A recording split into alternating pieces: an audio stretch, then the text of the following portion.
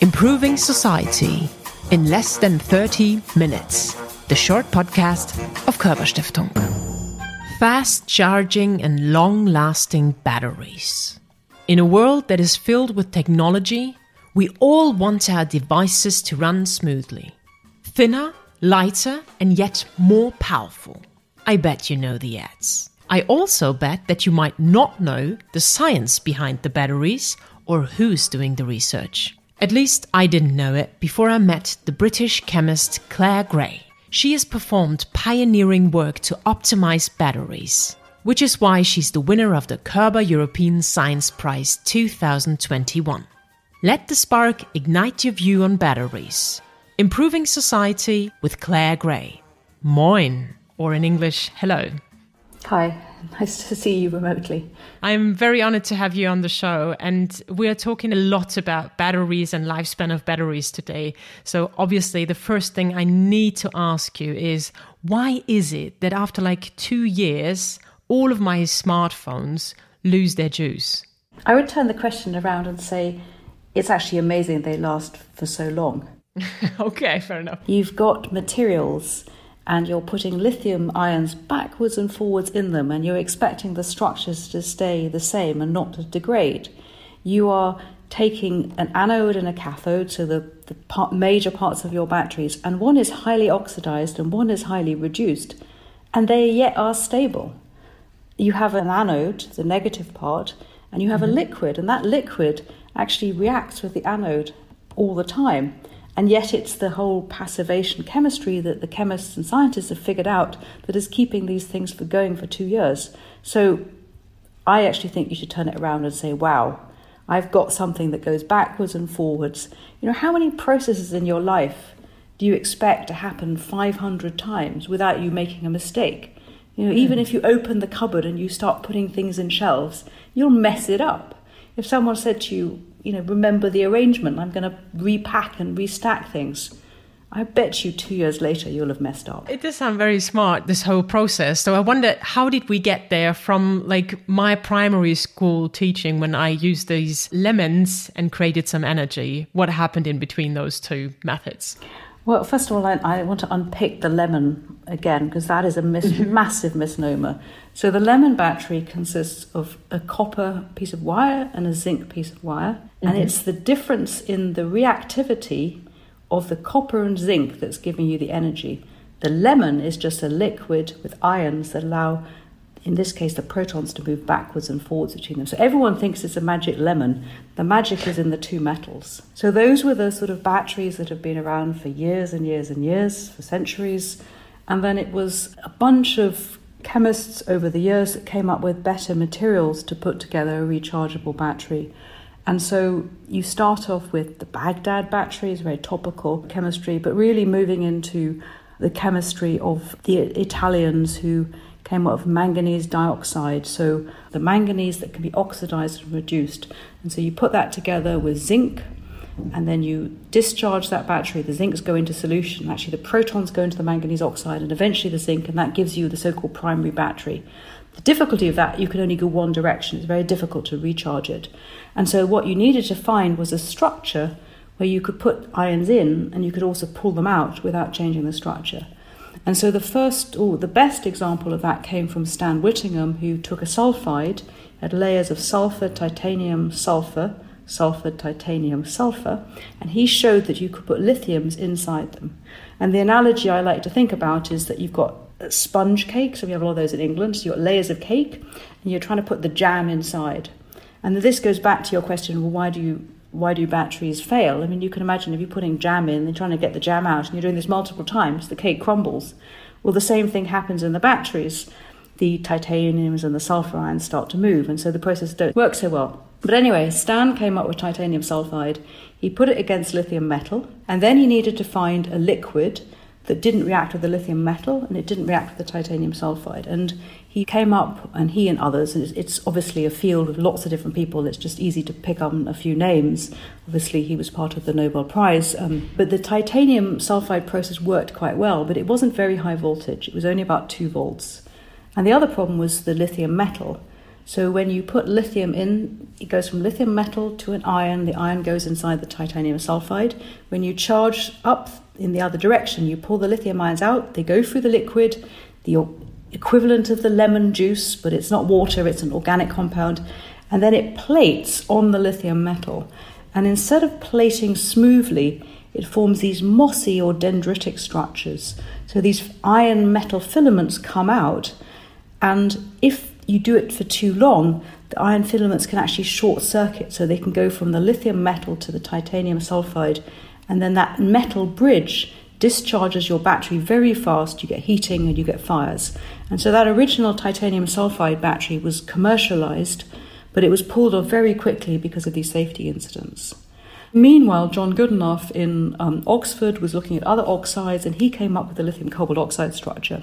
And that's very similar to titanium sulfide, except now you've got layers of lithium, oxygen, cobalt, oxygen, lithium, and so on. So you've got the idea again of the cake sponge, and the cake sponge is the cobalt oxide layers, and then you've got the lithiums inside, and now you charge it, you pull the lithiums out, and then at the same time, the groups in Japan were working on graphitic structures, so carbons, and eventually it became graphite, so that's another layered compound. So you've got sheets of carbon, and you can put the lithium ions safely inside, and that was the basis of today's modern lithium-ion battery, and it's essentially looked like that for 25 years, or more than that now, where you've got lithium cobalt oxide on one side and graphite on the other side. Two layered compounds, lithium shuttling backwards and forwards, and that was why it was called a rocking chair battery, because it rocked, the lithium ions rocked backwards and forwards.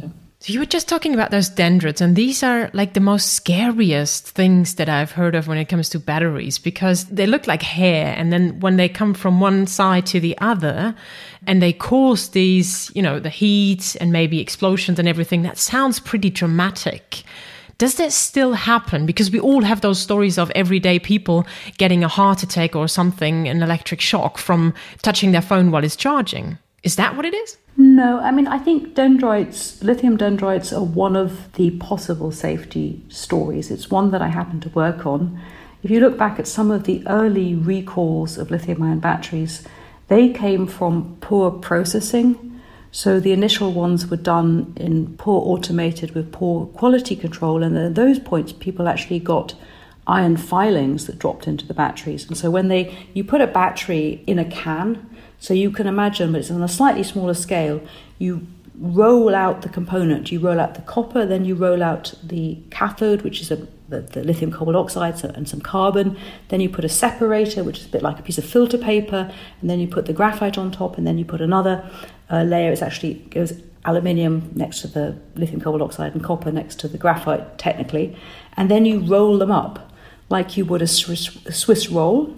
So this whole thing, and then you shove it in a can. So it's a bit like a can of Coke, except it's much smaller. And then you have to seal the whole thing. And that sealing process actually had problems, and iron filings entered into the battery because of that and short-circuited the battery. And so you couldn't see it initially because they weren't actually in that short-circuiting position, but then people are using them, they're moving them around, they're shaking them up, and they moved. That was one cause. But the other dendrite story I was telling you about is something that still happens. So if you charge your battery too fast, instead of putting lithiums nicely into graphite, you form these little lithium filaments on the graphite. And that's why if you're designing an electric vehicle battery, you can't charge as fast as you want, because you're worried about intercalating it safely. And so we as the field, design the batteries so that they're charged at a rate that you can hopefully ensure that there aren't that many dendrites. But actually, and I'm not recommending this to anyone, but were you to go into the lab and carefully pull your battery apart, the chances of finding lithium metal chunks is quite high. And that then feeds into the difficulties of recycling a battery. So as a society, if we're proposing to roll out and end the use of internal combustion engines, we're going to roll out electric vehicles, and in the UK, that's by the end of the decade. So we're going to have this fleet of electric vehicles, and we're going to have to recycle. But right now, taking the battery apart is a really problem in itself, because you have to deal with a lot of the toxic components in there, and then you've also got issues of these dendrites that are still sitting there. Now, surely there need to be regulations for this, because, I mean, we were talking earlier about the fact that everything's charged ever so fast now. I mean, comparing how long it took my phone to be charged like 5 years ago or even 10 years ago and how fast it charges now, there's a major increase of speed. However, I wonder if people now say even faster charging, is that the super speed charging that could be threatening? So should I be careful as a consumer when the advert says it's the fastest charging battery ever? Well, I think that when you, as a consumer, are using your product, the product is spec'd to work within the safe regimes. They're not typically pushing everything to the limit. So I would say that you shouldn't be worried. Now, that comes with the caution warning, and I think what you have to remember is, and this is something that's really interesting for scientists to think about, a new phone comes out, and we could mention the companies that we all know about, but they sell a lot of phones. And then in the labs, they're having to test these batteries. And they will pull out some batteries from the production line, and they will test them. They will ensure that those batteries have no faults. And each battery individually, what you do is you charge and discharge it, you check it's okay, and then there's some decomposition reactions that go on, and they gas, and then you seal the battery, and it all looks good, you check it doesn't die, and then it goes out into your phone. But to catch those few batteries with faults is a really difficult challenge, because how do you find the 1 or 2 in a million? And you can't test 1 or 2 in a million. But then going back to the sort of issue of fast charging, I think if you really want to fast charge, you've got to come up with different chemistries. Ultimately, you've got graphite, and it's limited by how fast you can get the lithiums into that structure. And so this is why we've been looking at new, in our case, niobium oxides, which are materials with bigger holes in them. And so the lithium ions can move in more rapidly into these things. So it's a bit like a sponge, basically. So you can sort of say, instead of a layered compound, now I've got a sponge, and the lithiums absorb nicely into this material. And so that then allows you to do it more safely. We also operate at a slightly higher voltage. So that means in practice, you don't form lithium metal. And what's sort of interesting from the chemistry perspective is materials don't stay static when you put lithiums in them. They can either expand or contract. It's a cool field, and I think we do need to think about applications where we inherently have to build in better safety. But it's a tension against, would you compromise your battery in terms of how long it lasts, in terms of how much energy, if you knew it was safer? And many of us would actually say, well, we'd rather have a phone that lasts for twice as long and use the best technology ever. But on the other hand, if you're trying to design a battery for grid storage where it's going to be monstrous, and you also want to make sure it lasts for ages, then actually you may put safety as a very high criterion. And if in an electric vehicle where it might be an accident, you really put safety as a really top priority. And when it comes to technology, we humans are always like, we want to have the latest technology anyways. And as the new phone is coming out next year, why should the battery have to last forever? Which makes me wonder, is there any difference in how I charge my phone? Should I always make sure the battery is dead and then I recharge it? I can see that you're laughing because I believe many people want to. Yeah, I hate that question. I just think life's too short to worry about how I charge my phone. I think the one thing is this whole myth about having to discharge it properly. That is wrong. That's based on old technology. So there was a chemistry called nickel metal hydrides where actually the structure depended on how you discharged it. And so if you discharged it all the way down, it would do something than if you partially discharged it. And that's called, in science language, a path hysteresis. So depending on how we go down the mountain, we go up the path in a different way. So you can imagine if you're walking downhill, if you only get to a certain point, then you can take that shortcut. But if you go down the bottom, then you can go in a different way. But for today's modern batteries, it doesn't matter if you fully discharge it. What does matter is if you hold it for a long time at fully charged and you put it on your lap and it's hot, or you put it on the sun, the more charged the system, the more oxidized one side is, the more reduced the other side is, so the more likely it is to degrade. And the same thing, again, if you charge fast, you get heating, and that heating causes these degradation reactions. So the thing you have is your battery is operating at close to 4 volts. And I said this at the beginning of the program. the components are metastable. And so what metastable means is it's not their thermodynamic state. So they want to react to something else. But if you heat it up, whether you put it on your lap or you put it in the sun, that starts these processes of degradation. But I sort of feel like if you think too much about this, you never use your phone. And so I've given up. The people used to keep their batteries in the fridge, just, as I said, life is too short for that. So, coming from chemical reactions to physics, there is something that I'm really curious about, because it's the first time I got to know when I saw your science, which is just like us humans are put into magnetic resonance imagery to scan our body. You use nuclear magnetic resonance. You can see I'm not familiar with that phrase. It's in short NMR, to scan batteries. So how did anyone came up with that idea, and why are you still using it? Well, and of course, in hospitals, it's known as magnetic resonance imaging, and the nuclear is dropped because to give the wrong impression that it's got anything to do with a nuclear reaction, which of course it doesn't. Yeah.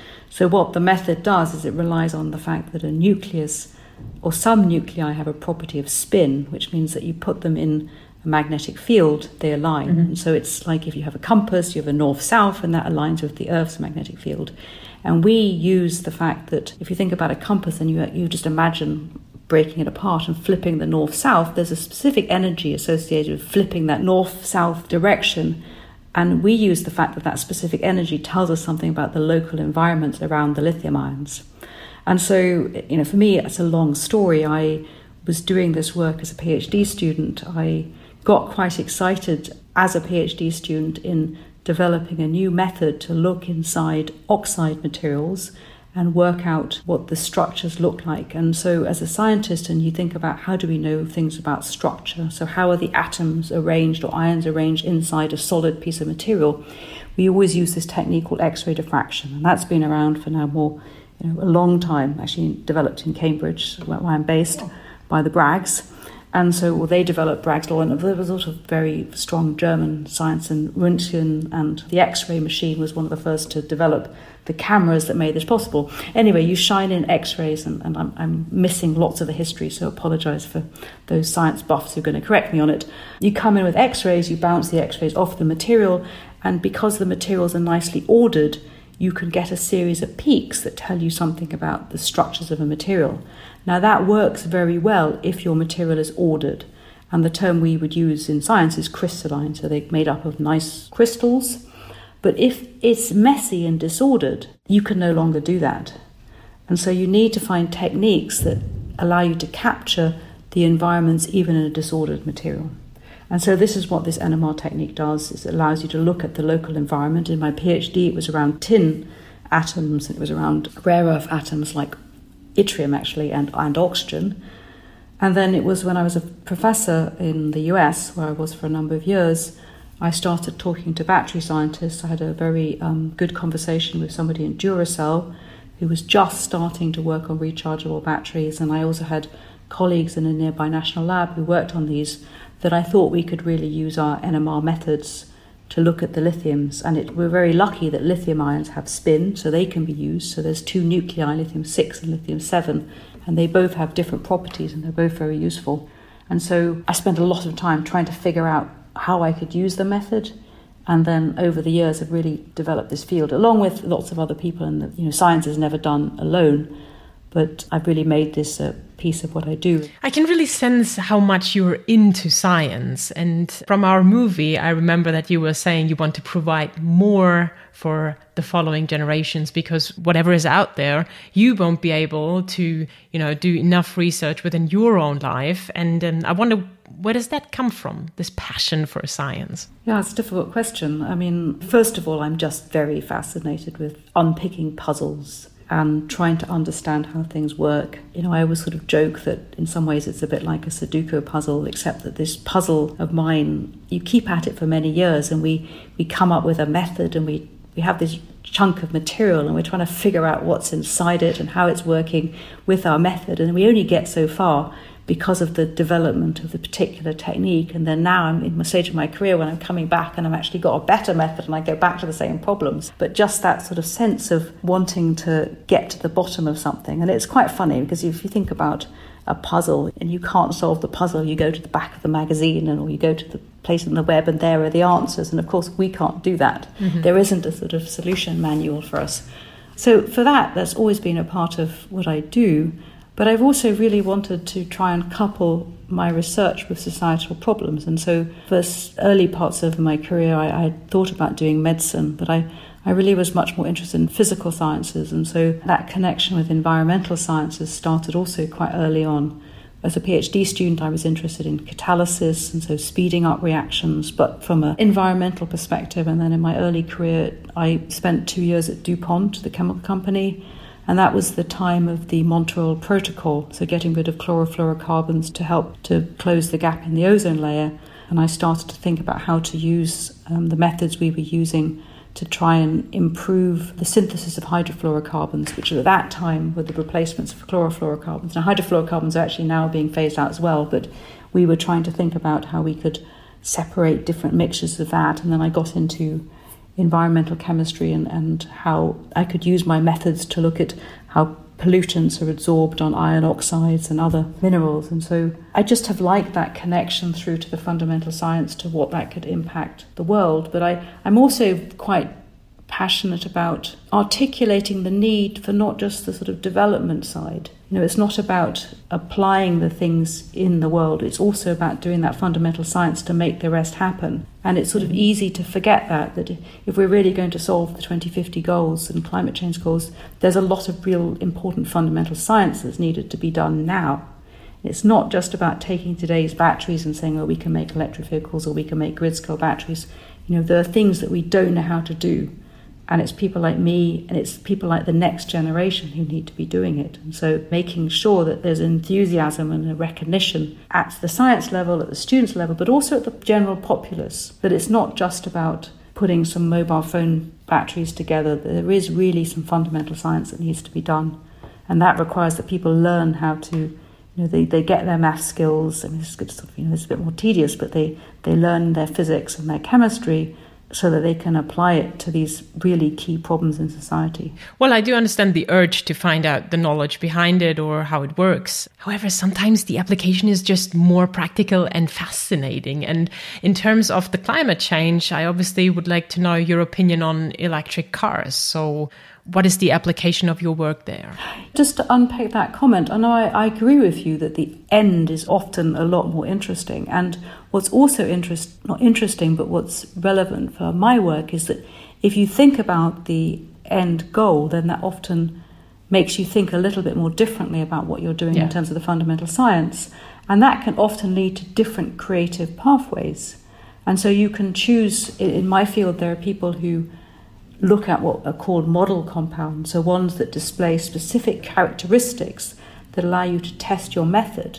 And I've always stayed away from that and said, no, I want to study the complex mess, and that by looking at the complex mess, then that I can devise new ways of unpicking that.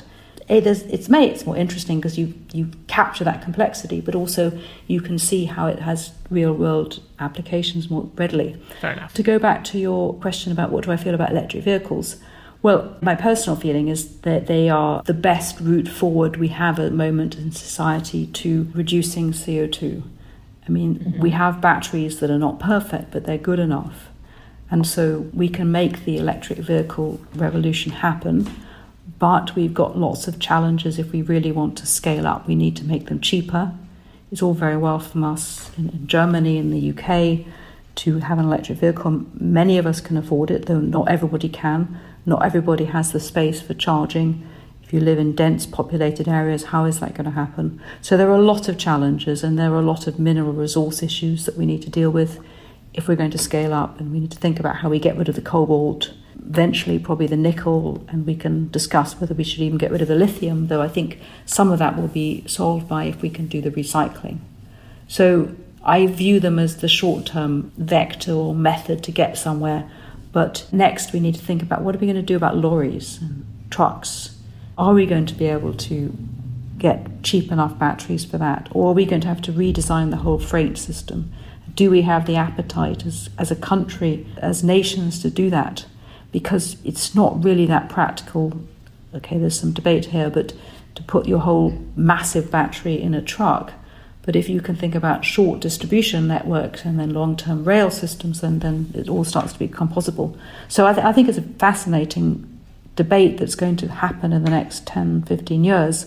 And I think we need to really connect the whole thing through from the fundamental science to what are the roadblocks to translating that. When do we need to make the decisions? Are we going to do hydrogen? Are we going to do batteries? At what point do we have to actually say we're going to do this versus that? And what do we need to do now to enable those decisions to be made in the next 5 years? So I'm skirting around your answer, but I feel like we have electric vehicles. They are part of the solution, and we have batteries that are good enough for at least generation 1, 2, and 3. But we've got to keep on working to deal with sustainability issues and cost issues and safety and all the other things we talked about. And then there is another of many projects that you do, which is currently still in the lab, which is lithium air. And you need to explain to me what this is about. Does it mean that there is air in a battery and that actually increases its performance? And I think there's also hydrox something as well. So is it water as well? You asked me 2 seconds ago, are electric vehicles good enough? And I think the thing that you have to recognize is that we're very close to the fundamental limits, and we've almost got as much energy as we can get out of today's batteries. Now, we can figure out how to make them last longer, and that's something I also do with my NMR and my other techniques, is I try and sort of stop the degradation pathways, and I think that's important because your battery, as you started to say, if it lasts 2 times longer, 3 times longer, that's good for sustainability. But as an academic, we also need to think outside the box and to make batteries that have much higher energy density. And if you think about what are the lightest elements that you could use, it's lithium metal is certainly on the anode, and on the cathode it's oxygen. So if you can make a battery where you just literally take lithium metal and oxygen together to form lithium peroxide, so Li2O2, that would be the ultimate battery. And that battery has an energy density of 10 times that of a normal battery, and it's comparable to petrol or gasoline. So energy density is how much energy you can get out of it per unit of weight or volume, depending on your application. So yes, so that's the dream battery, and we've been working on it for a number of years. So a hearing aid battery is very related. So that's a combination of zinc and oxygen. And when you use the hearing aid battery, you rip a tab off, and that then lets the oxygen in. But with oxygen comes in water, it comes to CO2, and the reason you have it sealed is that they all react, and so you want to stop that. And so the same thing happens for lithium air, except lithium is more reactive than zinc. And so you form lithium carbonates, you form lithium hydroxides. And what we did was come up with a battery that formed lithium hydroxide, and then you can reversibly cycle with lithium hydroxide. And the feeling was that that's a more stable end product than lithium peroxide. So peroxide is an oxygen that's got 2 extra electrons in it, but it's still got an oxygen-oxygen bond. So the sort of end reaction of an oxygen is to form O2 minus, an oxide ion, and that's much more stable. And that the hydroxide is an OH minus, so that's similar. So that's why, in principle, that's a good system. There are disadvantages of it. It's difficult to do it reversibly, and that's what we've been trying to get our heads around for the last 6 years now, sadly, to try and actually go from that initial idea that we had, and other people are pushing on sort of slightly different ways of doing things, to actually making something that's commercial, or even a prototype, let alone commercial. The problem that we're still struggling with is that as you cycle many times, you get lots of degradation reactions. And so the route from a hydroxide to oxygen are through radicals. And if you just think about what radicals do in your body, I mean, they're responsible for your aging.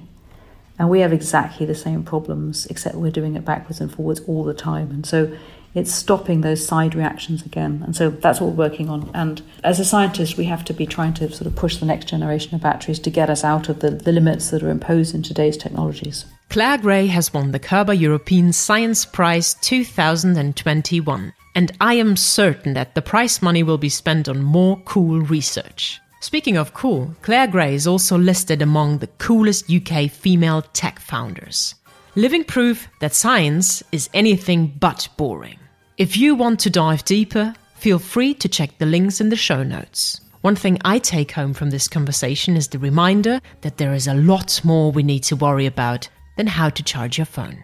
Thank you very much for enlightening us, Clare Grey. Thank you very much. It's been lovely to talk to you. And you'll never think about that phone in the same way again.